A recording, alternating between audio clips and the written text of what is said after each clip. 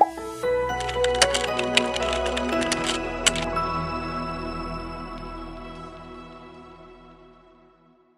guys, what's up? In this video we'll be going through how we can change default camera in Windows 10. So without any further ado, let's get right into it. First solution is to disable other cameras. So press Windows key along with X and then choose device manager from the list. Now look for imaging devices drop down option and then right click on the webcam that you find it and then disable it. So in case this doesn't work out, move on to the next method, which is to selecting drivers as default. So now the next solution is to select drivers as default. Press Windows key along with S and then search for control panel. Now navigate to view devices and printers. So now look for any webcam if it's listed there.